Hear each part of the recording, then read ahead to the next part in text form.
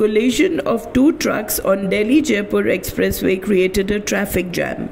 On the way from Delhi to Jaipur, two trucks rammed into each other near village Narsingpur.